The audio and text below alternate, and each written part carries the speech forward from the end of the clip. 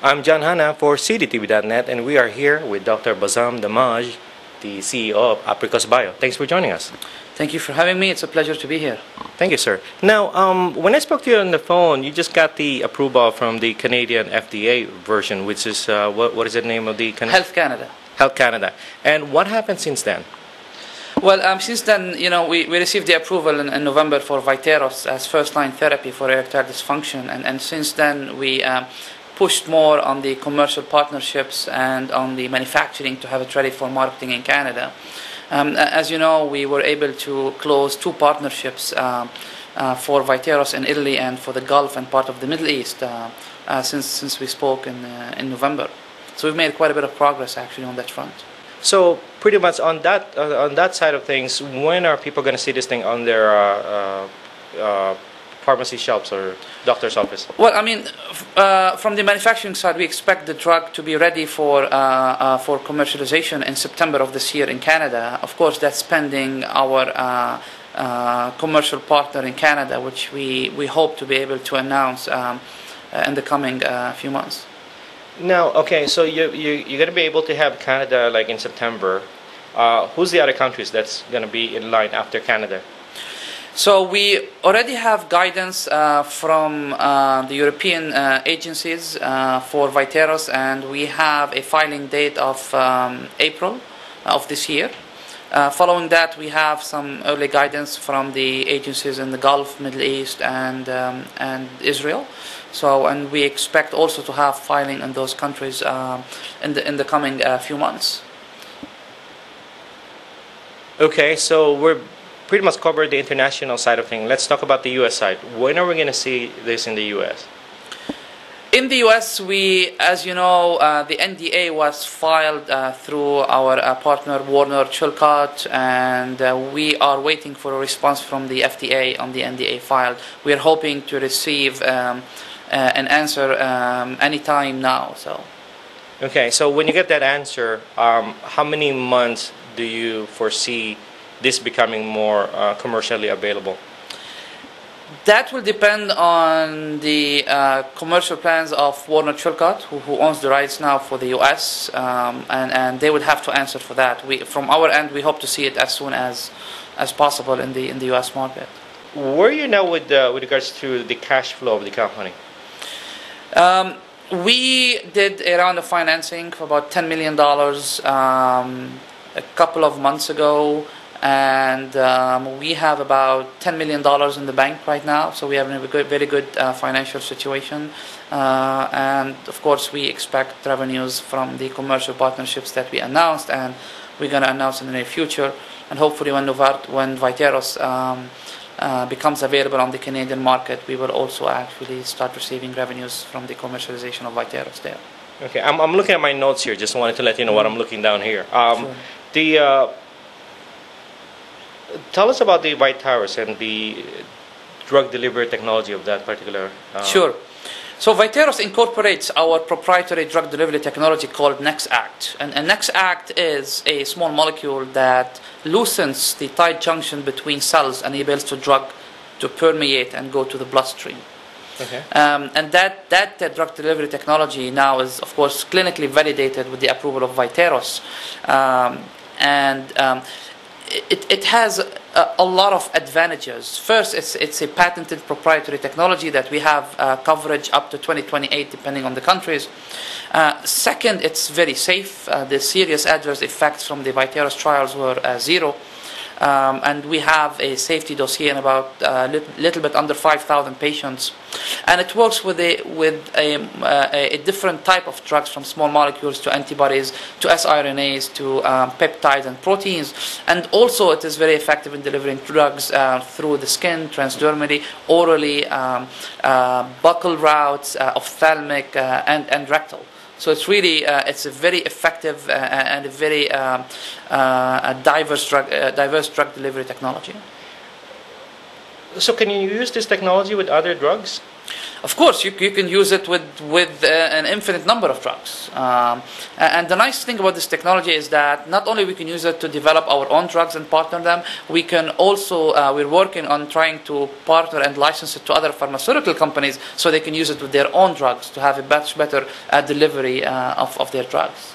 Now, doctors might say, or investors might actually think that this is pretty much an application-based delivery mechanism, right?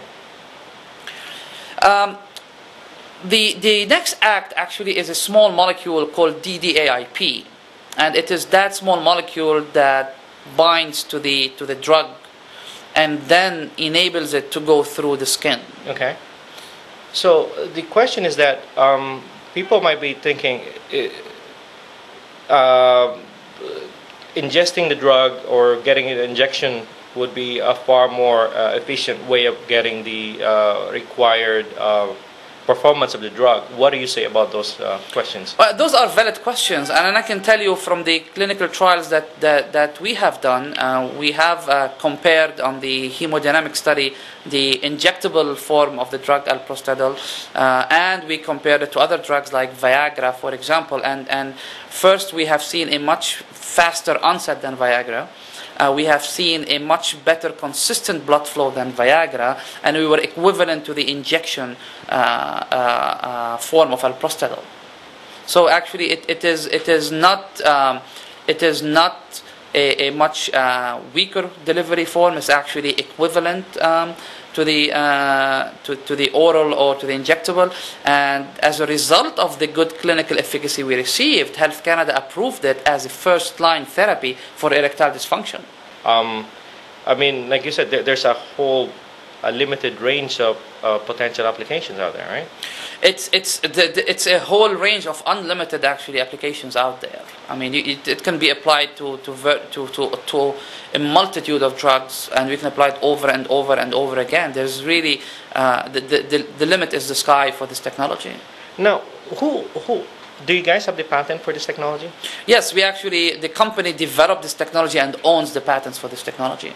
So you said 13 products, and you have Vitarus, which is on now in Canada and some other parts of the world. Are you looking for more partners in all those different 13 products, all in all? Of course, we're looking to partner all our products, and not just only in Canada. I mean, we own the rights for all those products worldwide. So we are looking to partner them in the US, in Europe, globally, for all the products we have in the pipeline. Yes, definitely. And we are actively seeking those partners and in discussion with potential partners for those. So basically, you cannot just have one partner for all of your 13, but you can potentially have 13 partners. Oh, we probably might have 13 partners or more. I mean, each potential partner would have an expertise in his disease area, depending on their sales force, on their market presence, and then we would partner with the best company that can move this product forward in there. I mean, and again, I mean, also on the next act deals that we are pushing a lot to do deals in the U.S. with U.S. companies. And remember, the U.S. is one of the largest markets out there, and we want to have a strong presence in this market. Okay, that's pretty much my next question. What other drugs do you have in your pipeline right now? So the total pipeline we have is 13 products, including Privanco, Femprox, Mycova, Reva. We have a lidocaine proprietary formulation, a Soriva, Reva, and we have also our insulin proprietary formulation, our rituximab proprietary formulation, 5-FU, and paclitaxel, and Nupon. So we have a very extensive pipeline that's really across all the development stages and across a multitude of disease areas, from oncology, immunology, anti-infectives, sexual dysfunction. We have also in pain, and we're also exploring some cosmetic applications in for delivery of collagen and so forth. You pretty much answered my question, which is pretty much what are they basically those? I mean, those are like drug names, but I wanted to get some more information about the background of it, and you just mentioned it. Now, what is the next 3 to 6 months and 12 months outlook of the company? What are the most potential for your drugs to be accepted by the market? Well, I mean, the next two drugs in line are Mycova for onychomycosis and Femprox for female sexual arousal disorder. And as I mentioned in my last corporate presentation, that we are currently in the process of initiating discussions with the different regulatory health agencies in order to get guidance to file for market authorization for both of those drugs. In addition, we are actually furthering our discussions in order to add the premature ejaculation indication to Viteros in the US and in Canada. Okay, so what are you looking for with regards to different countries? I mean, in the U.S., the reason why I wanted to go back to the U.S. because we're in the U.S. market, right? So, what do you see in the U.S. within the next 1 year, 2 years, 3 years, aside from the company that's going to be carrying the erectile dysfunction drug? Yeah, I think the importance of having Viteros approved in the US, not only to have a drug approved in the US, I think also the most important is once this drug is approved, the approval process using this technology for dermal application would be through a regulatory process called 505(b)(2). And the regulatory approval process of a 505(b)(2) becomes a bioequivalency study, which means you would do your drug formulation and you just compare the blood levels to the generic drug on the market, and then you would move on to file an ANDA. So basically within a year time or less, you can start having drugs on the market, actually multiple drugs on the market. So the potential for that, the US market, is really huge beyond just Viteros as a drug approved. Oh, there you go. Okay, so once you get the 505(b)(2), that gives you guys a certain classification. Then you can start putting in more. Exactly. Because right now, the FDA has a little bit more, they've approved less in the past year or so, I think. Yeah, the drugs getting approved are less and less. The FDA, now from our end, the drug has requested a phase 1, phase 2, phase 3, but once it becomes a 505(b)(2) regulatory path, then it's a bioequivalency study that you move forward with. Okay. Much faster, much cheaper. And you can actually have a lot of drugs actually approved in that way. I think it's most important for us and for the shareholders, the public, to know that our goal is to really be cash flow positive by the end of 2011. That is the goal that we're moving towards this year. And you see that because of the Canadian implementation or distribution by September timeframe? Actually, we see that from the commercial partnerships we're doing, and that's excluding the commercialization of Viteros on the market. We're hoping that the commercialization of Viteros and having it on the market will sustain our cash flow and move us to profitability after that. Okay, nice. And your current burn rate is? The current burn rate of the company is around 7 million a year. Okay, and so pretty much, what are you looking for to happen within now and at the end of this year?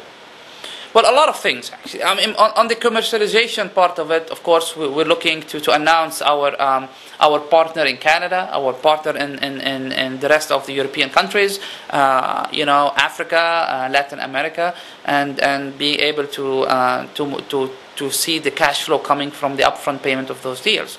Also, what we're looking to see is Viteros being on the market in Canada and sales starting to get from that drug.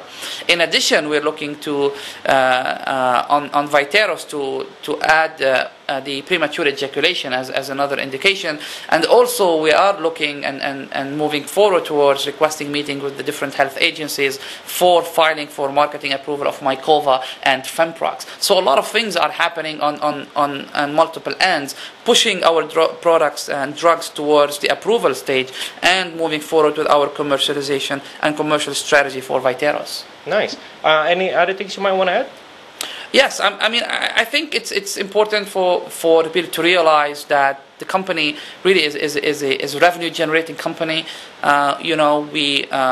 We have a very good cash position. We're much stronger than before, a very strong pipeline with multiple drugs on the verge of filing for approval, moving forward towards a cash flow positive company by the end of 2011.